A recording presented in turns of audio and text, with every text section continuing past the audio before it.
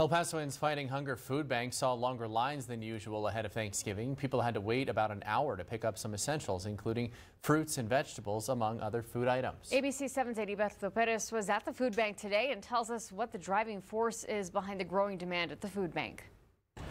Long lines here at the El Paso's Fighting Hunger Food Bank. A day before Thanksgiving, people of the community gathered to receive support a day before the holiday.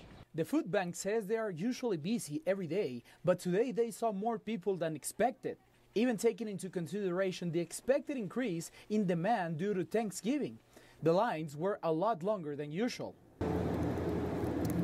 They attribute the long lines to rising food costs.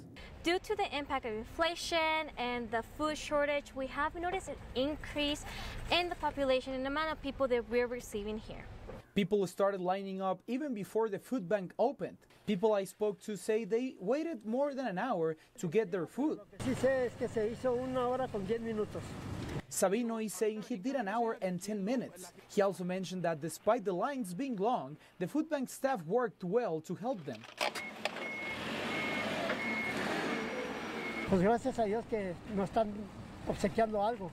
He is grateful they are providing food for those that need it the most. And the food bank will be closed on Thursday. It is expected to be open again on Friday after Thanksgiving. Reporting in the Lower Valley, Heriberto Perez, ABC 7.